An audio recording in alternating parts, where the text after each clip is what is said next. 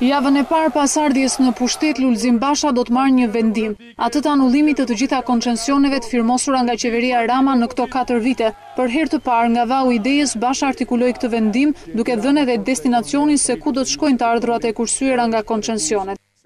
Miliona euro të tenderave, koncesioneve korruptive, të cilat do të anullohen me ceremoni, dhe këto para do t'ju kthehen shqiptarëve.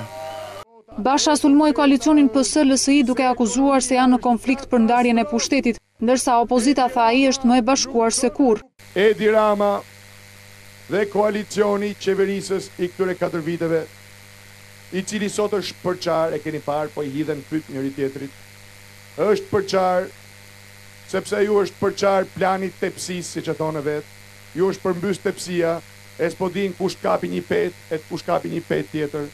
Basha komentoi edhe foton e postuar nga kryeministri ku ironizoi opozita. Nuk ma merrte mendja që do nxirrte edhe prapanicën e elefantit siç bëri dje. Gjoja për denigruar një legjend siç është Halim Kosova, jo, se ka me Halimin, se ka as me elefantin.